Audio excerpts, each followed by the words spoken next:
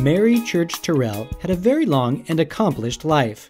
She was born in 1863, the year of the Emancipation Proclamation, and her parents had been enslaved, but had later grown prosperous. Terrell earned her bachelor's and master's degrees and learned to speak French and German.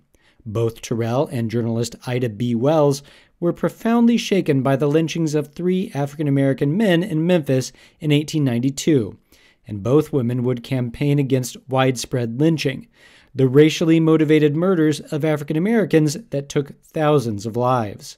Terrell also advocated for the right of women and men to vote, regardless of race. She would also become the first African American woman to be appointed to the school board of Washington, D.C.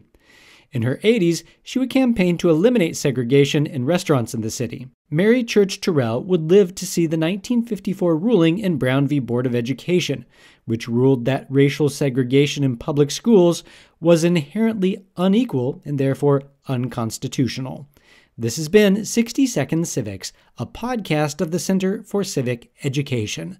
I'm Mark Gage.